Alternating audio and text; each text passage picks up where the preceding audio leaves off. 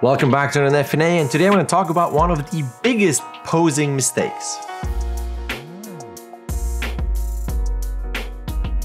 And by the way, after all this time, I never started the clip saying who I am. So I'm JD, I have a channel that focuses on animation and lectures and acting analysis and rig reviews and all kinds of stuff, and I have my own workshops. So if that is something that is interesting to you, subscribe and hit that bell button so you don't miss anything that I upload. Now, posing. In the future, of course, there will be an FNA just about posing and all the intricacies and details and all that good stuff. But there is a posing mistake that every student makes, and I think it's, well, no, of course it's not 100%, but it's like 99.9%. And the reason why I'm focusing on that right now is because it starts the moment you open the rig. And it has to do with something that I mentioned in previous FNA, the difference between a character pose and a rig pose. So the common mistake is that when you open a rig, this is what it looks like. But a lot of times the arms are straight out. Sometimes you have poses where like this, maybe straight down. They're usually in some form of T pose or biker pose or whatever you want to call them.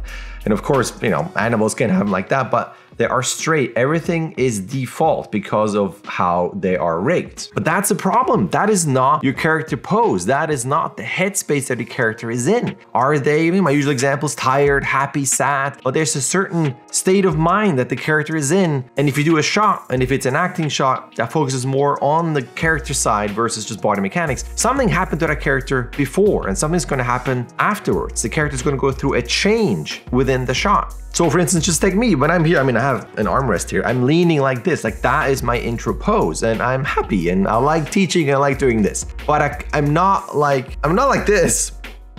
I can't even hold that pose. I'm not in a default pose, I'm in a certain mood, in a certain headspace. So when you open the character Maya, don't just take down those arms and then animate. You have to think about, who is my character? What are they doing? Why are they doing this? What is the current state of mind? What are the current emotions? And what is the arc of the character emotion that they're gonna go through in the shot, and so on and so on. So instead of thinking about your characters like this, where they're completely default, think about examples that you can see in movies or in designs and sketches, whatever you have. That tells us something about the character. The dude is usually like that. They have different poses in the movie, but still there's a certain way of them standing and looking. Or Mr. Bean. Mr. Bean has always a certain face. And speaking of face, it doesn't have to be the face, but if you do a full body shot, think about, well, maybe this is their default pose. They're always like that, always shoulders up. If it's a facial shot, it could be always like this. And if it's maybe an animal, this is my dog, Indy, it could always be on his, he's always on his back. He's kind of sleepy, but he has big ears. And he likes to just roll around. He's usually on the bed, he's always sleeping. So try to get away from the rushed impulse maybe of opening the rig and okay, well, let me just, you know, get in to look at my reference maybe or my sketches and let's go and animate. But maybe think about, maybe you want to push that pose further, really make it a character pose. So when you're in Maya and you have a character like this, right? This is the ninja rig that I reviewed. And by the way, I totally did not see this. So when you look around and see all the controls, what I completely missed is this one. I was talking how this rig doesn't have an IK FK switch for the spine, and that is not true. So that is a complete oversight on my end. You even have some squash and stretch here. So if you check out my review, that is something I wanted to add. Well, let's get back to this. So this is your character, right?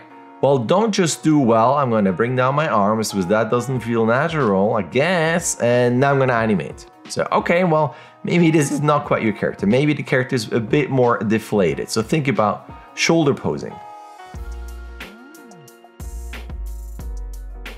So maybe your starting pose is something like this.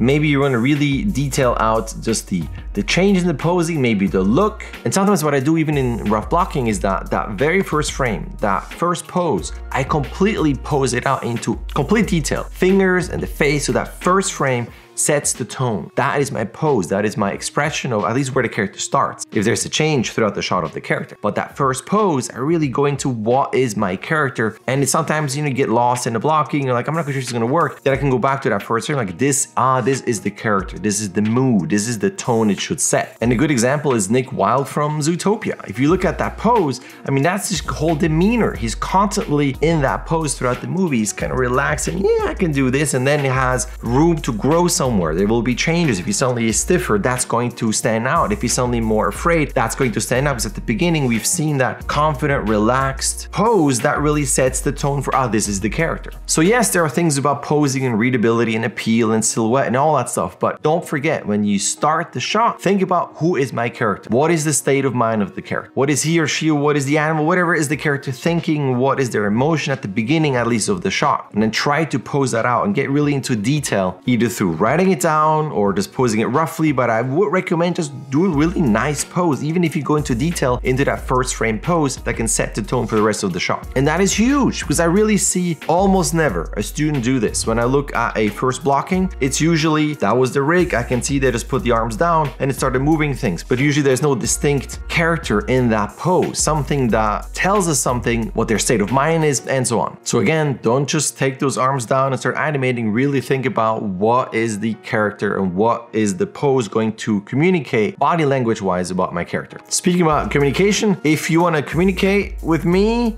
about working with you, I do have workshops you can sign up at any time. So if you feel like this is cool and helpful and you want me to help you and apply this to your shots, you can sign up at any time. Link in the description with all the information about my workshop. And if you think this was cool, you don't want to miss anything, subscribe, hit that bell button, because I upload almost every day, no weekends, and that way you won't miss anything. Speaking of missing, I don't know, can I say speaking of missing? I don't know, time-wise. If you're still watching, thank you for watching. I appreciate the time that you put into watching my clips, and that's it from me. I will see you next week.